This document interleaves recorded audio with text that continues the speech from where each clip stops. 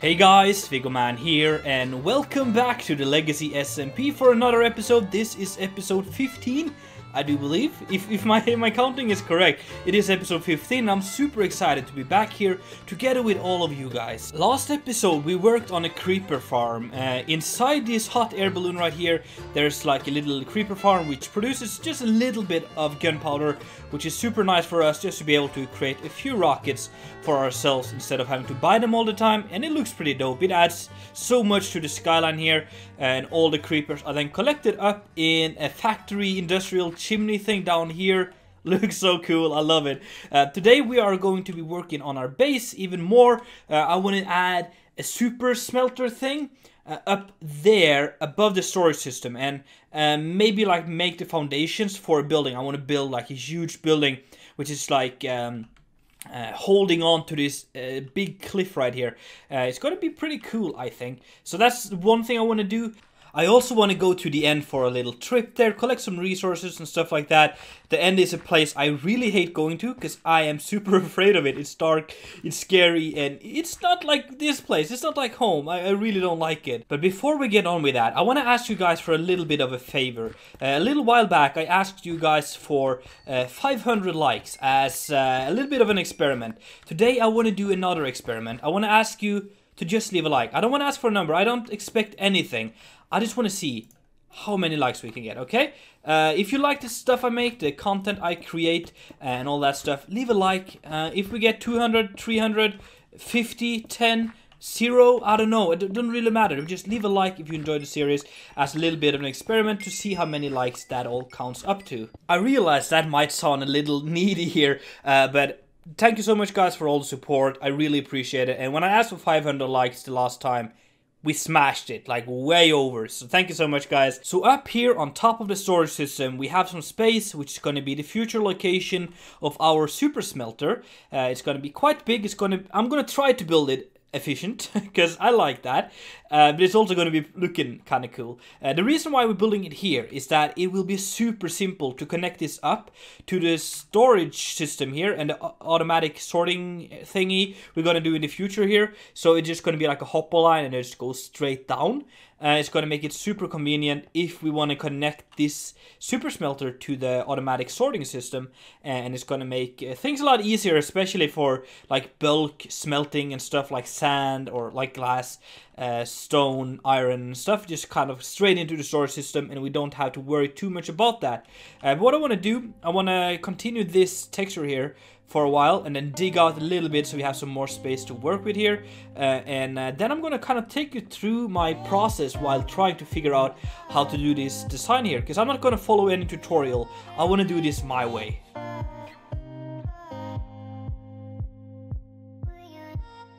Hey guys, Future Vigo here. I'm just here to let you know that the upcoming part of the video might be a little technical. If that is not for you, feel free to skip ahead a few minutes here. But if you like the technical parts, stay here, you're gonna like it.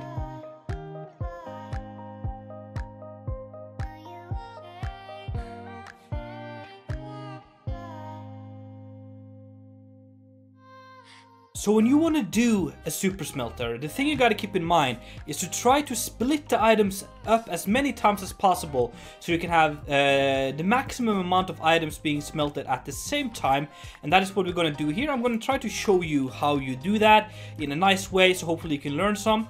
But basically what you're going to think about as well is you need a chest where the items will end up. And put that in before you start doing anything, because if you don't, you're not gonna have space for it. That's always how it is. So here we have this block or chest here. That is where all the items is gonna end up. And basically to optimize this, we're gonna put a hopper on top and we're gonna split it. So we have two sides which both run into this chest right here. They will have like a furnace area on this side and a furnace ray on this side, again splitting it up to make it more efficient. And then we're gonna go out 2, 3, 4 like that, 2, 3, 4 like that from the middle. Again, and just 2 rows like that. And then what I want to do, I want to have half a stack of furnaces, so I'm gonna do 8 hoppers from here. So 1 row like that, 2, 3, 4, 5, 6, 7, 8. And then we're gonna have furnaces on top of those. I think I should have that ready. Looks like I do. Which is gonna be where all the smelting happens. So this is always very annoying. But we're gonna have these placed on top. Excuse me, I thought I cleared out this place. So I have the furnaces on both sides now. We have then 32, 8 times 4, should be 32 I think. But thinking about it, I might actually extend this one so that I break that one and break that one. And we add a hopper, let me see here. Come on, come on, there we go. Again, splitting it up so that these furnaces right here, they flow in the first one. Oh, there's another one here. And these furnaces will all flow through here. Instead of having everyone kind of feed into this one hopper, we now have 2 hoppers facing into the chest and kind of avoiding a little bit of a bottleneck that could possibly have happened there. Then what we need to do, I might not have enough hoppers for this. Oh no, that's not going to work, because then this hopper will go... No, we got to do the old design again, okay? Because we're going to have hoppers on the sides of these furnaces, on both sides here, which is going to feed the coal for the fuel, or maybe other kinds of fuel, doesn't really matter. So we need to use that one. So we might get a little bottleneck there, but that's only going to be like the speed of the hopper, which is pretty good. So I don't expect that to be a real issue right now. So basically just fill these up. This is all starting to look like something super technical, and I like it. I think it's looking pretty cool. What we're going to do now is we need to put some railings here, and that is the way we're going to fuel the system here and kind of make it work. We're going to have rows of rails, which goes on top of these hoppers here, and then we're going to have a hopper minecart, which runs around and just dropping off items as long as there are items in the system. And when it's empty, that minecart's gonna stop to prevent lag, okay? That is something we gotta try to get working. So it's gonna go, let's say, about there, and I need some normal ones, and I also need a few blocks. So basically, it's gonna go there, and then it's gonna turn. It's going to turn in here and then go into like the chest or the area where we loaded from the input chest. On the side here, we're gonna... I think we're gonna do that. And then it's gonna go up, turn around, go down. No, actually, let's make that a power block. I think we can do that. And then that's gonna go all the way over here. Like so, and then we put just a block there, and then we have like a system. So it's going to go from the loading area down here, over, turn around, get down here, stop, return, and then all we got to do is power these, and we do that by placing a block there and a block there, because now we don't lock the hoppers. All right, that's kind of important. The reason why this is lifted up is because we need a little bit of a space here where the minecart on the bottom will go through. So that's gonna just use this little gap here to wrap around and this upper row of hoppers here. So I realized the video it suddenly got super technical, and I don't want to do that too much. I like it technical myself, but I'm trying to make it fun for everyone to watch. So I've tried to add this loading system here, and what I want to do here is that the minecart with a hopper, these things, minecart with hopper, it stands there when there's nothing in the system that will be smelted. And then when we have something like this iron ore, we put them in there. This piston retracts, it starts flowing, it will evenly distribute those, and now it should stop. Yeah, because now it's empty, and now all of these should have iron ingots in them. This looks seriously cool right now. It looks like I really know what I'm doing, but I'm really not. Don't tell anyone though. I have a problem though. That chest up there, the loading chest, is very far up, but we can work around that. Now I want to show you how it works. I haven't tested it, so it might not work, but let's throw in a stack of sand and see how quickly that is eaten by the system. Redstone magic is happening. Yes. Might have to adjust that repeater there by the looks of it. Yeah, that's not completely adjusted there. We have 2 minecarts up here again, which are both like retracting from this one and splitting it into 2. That is one of the only ways to split items into 2 streams, is to have hopper minecarts that are stealing from the same. You can use normal hoppers as well, but you gotta kind of split it from a chest or something. So like that, we split it out and it's super quick, and you can see they went 2 rounds. So that is should be like sand in, 2 sand in. Yeah, oh, that one is empty. That's not too good. Maybe that means we need to extend it a little bit. Maybe it doesn't have the time to drop off there. But that's a quick fix. I promise you guys, we're almost done with the boring technicals. You know, it's not boring. I'm joking, guys. It's fun. It's really fun. You don't believe me? Please believe me. It is fun. I love it. I'm just cleaning up a little bit of stuff here. And now I like to just kind of remove all the unnecessary blocks and stuff like this. The loading system for the fuel is also set now. So basically what we got to do now is, if we just add these in there, we will see the minecart start running around here. Hopefully, I haven't tested this again. Yeah, oh, look at all the fire. Oh, that's so cool. That is so cool when they start lighting up like that. It's going to run back and forth until it's empty now. And we will see stuff starting to fuel up in here. We have some iron, and we're going to see that. And then we're going to see some of the sand or the glass as well in here. Oh, that is really cool. It is all bottlenecking kind of in here. So we might have to redo this. Yeah, look at that. It's piling up here. That could potentially be a problem. We are in the end, and right in front of you is the most impressive melon farm that you will ever see. Welcome to the post-melon. Melon, I don't know. This is built by Logical Geek, but oh dude, that is so scary. It's glass, yeah, it's glass there. In front of you here, you see a melon farm and an ender pearl farm and XP farm. I haven't been here myself yet, but I want to check this out together with you. That goes down, alright. I don't feel safe here, even though I know it's glass here. You can barely see it. It's super scary. Is Logic the true king of the server? Yes, free entry, no 1 diamond. Well, I did fight on Logic's team while we fought the dragon, so I think I would say so, yeah. Okay, look at this cool place. I love the colors. I'm not sure if it's gonna work. We have other people in the end right now, so it probably isn't working. But let's see if we can get a drop or 2. So there we have 2 of them falling down here. We can smash them like so. And they're dead. And the only reason why we're actually here... By the way, did we get any heads from that? I don't know. But yeah, the only reason why we're really doing this is because I need a couple of ender pearls. Because I'm gonna do some end raiding here. Where we tour over and see if we can find some loot. Possibly some shulker boxes, because I kind of want that. But also chorus fruit and stuff, because I'm gonna need that to craft up some... end rods in the future. Oh yeah, after the jousting in the last episode, the mythical sausage forgot his shield. It's mine now. I think you gotta be kidding me. That looks like an end city, and I'm not sure it has been raided. Man, is it possible to be this lucky? Everyone like searching for hours, but well, let's go over there first to make sure it's not looted, but it looks promising.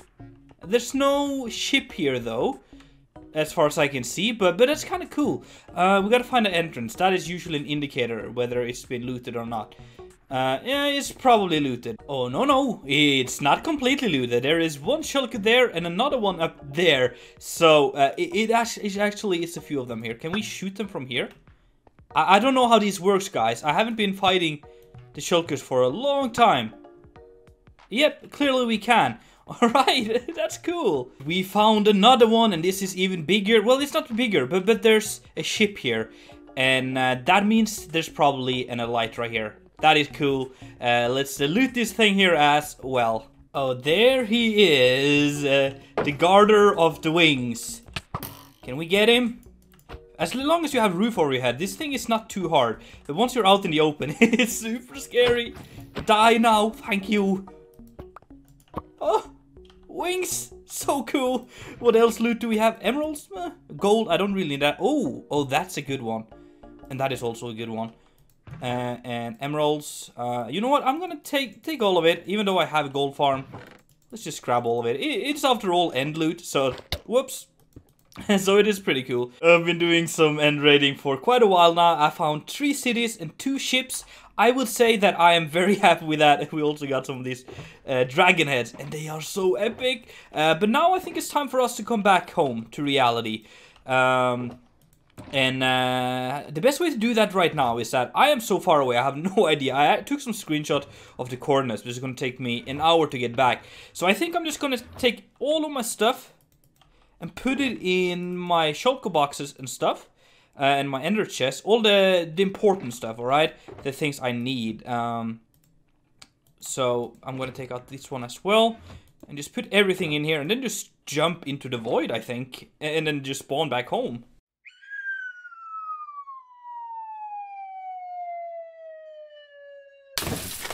Home sweet home, and it's time for us to see the loot we have. So I've kind of collected all of the important loot together here. A lot of great diamond armor, a couple of these have mending on them, which is great. 2 pair of wings, 2 dragon heads, and about half a stack of diamonds and half a stack of emeralds. So that is pretty cool. But talking about emeralds and diamonds and stuff, let's head over to the shopping district to make sure our shops are still doing good.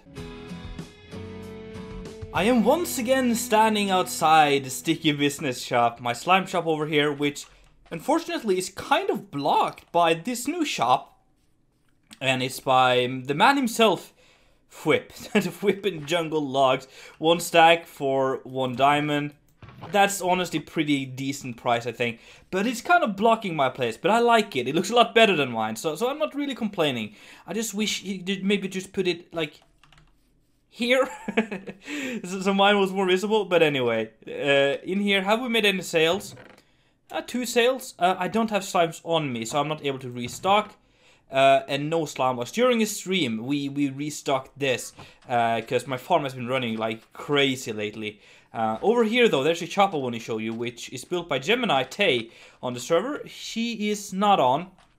But I just gotta say, this shop, it's just absolutely adorable. I love it. It's like this, what do you call this? Ice snowballs? Snow cubes? I don't know. But it's an ice shop, obviously. And you go up here, and you can buy ice. So regular ice is 1 diamond per stack. Packed ice is 1 diamond per 32. And blue ice is 1 per 16. And that's definitely not too bad of a price. Do you guys remember when we show this guy who's the real Wool King, the Wool King on the server? Yeah, he did the same prank again and tucked my cart under here. I think we got to take other measures here to really show who it is, because he's just gonna keep on doing this. That is Dang That's Long's name shop. Let's see if he has made any sales.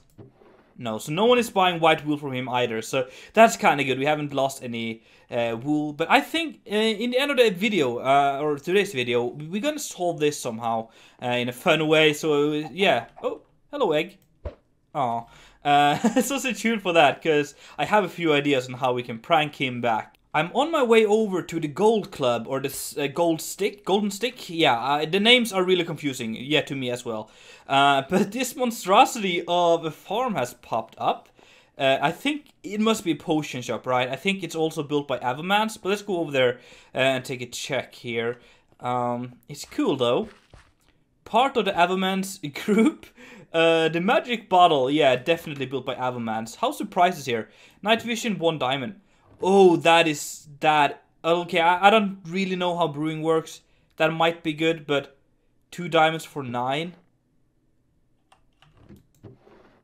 Nah, I feel like this is a little expensive, to be honest, but it's not my cup of tea, so I don't care. Let's go over here to the Golden Club, this Golden Stick, I don't know, and see if anyone has joined the most exclusive club on the server. Let's see here. Oh wow! Wow! Okay, that's not too bad. We gotta restock this with more passes. It's great. Oh, look at that. I'm getting so rich. How many do we have now? Yeah, let's check out the ender chest here and just stack them up. Look at this. Oh, wow. That is over 8 stacks of diamonds. And whoa. Insane.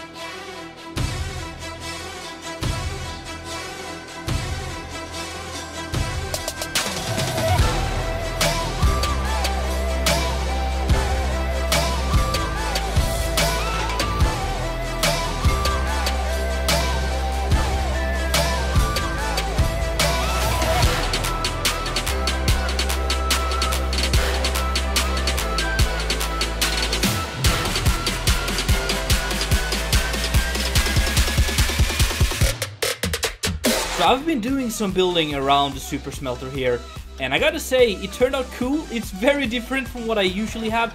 I used the endstone blocks, the purple blocks, and it all just turned out pretty cool. It's massive, much bigger than some of the other buildings we have, but I think it still works. It's plain in some places here, and that is because I don't really know what to do with this building yet. I just kind of started placing some blocks and I got carried away, but I like it. I think it's awesome. It's some kind of clock tower. I've seen a lot of comments from you guys to add a clock tower to this place, and I love it. So you can see up there we have the clock, and up above we have like cogs and wheels spinning and stuff to give that little bit of a steampunk vibe. So that's kind of nice. And let me show you here, because I've done the stuff up above here as well. I have shaders on, by the way, so just to mix it up a little bit. So we come up here. We get in here, we have this cool little entrance area where all the stuff that we have melted ends up. Through this here we get to like the back area. You can go in the door and get to the redstone bits where everything is happening here. But we can also go up the ladder here and get to where we drop in the items and stuff. That could possibly be done better. It's a little, yeah, time consuming to walk up here, but just drop in the items there and you drop in the fuel here, so it's all hooked up to the system there. Might change that in the future to make it a little bit more convenient, but right now it definitely works. I think it's kind of cool. Really love the loom block. It's one of my new favorite blocks for building, especially like interiors, like a trim like here. But that's kind of cool. Something I want to do as well, I want to check out the creeper farm to see how that has been producing, because I don't think we have done that in the video. That's enough. Let's take one of those stacks. That's definitely enough. It's just going to kind of run in the back a little bit and just like produce a little bit of gunpowder for me. I don't need bunches of gunpowder right now, so it's definitely working. And I have some sugarcane from the farm we did a while back up in the blimp here. And with that, we can make our own fireworks for once. So that is fun. And we don't have to buy them too much. And yeah, that's alright. So we are back in the shopping district where we was so brutally just blocked completely with dirt and grass and even trees and flowers. And by the looks of it, a little chicken here who's just bathing. That's so cute. I think we gotta solve this problem here. I have an idea on how we can stop Scott from making anything. And we gotta move our shop, because this ain't working. But first, take a look at this. So we barricade his shop with this nice barricade here and spread a rumor that his wool contains fleas. No entry. No one's gonna buy this wool. They're gonna come over here and they're gonna see this beautiful little cart and buy it from me instead. Captain Dolly, do you know what time it is? No, I am a sheep. It's the end of the video. Yes, finally. Well guys, yeah, as you heard, it's the end of the video. Thank you so much for watching. I really do hope that you enjoyed. Let me know what you think of this design right here and what we might do in the upper part of it, because it's massive. Anyway guys, see you later. It's been Viggo Man, and I'm out.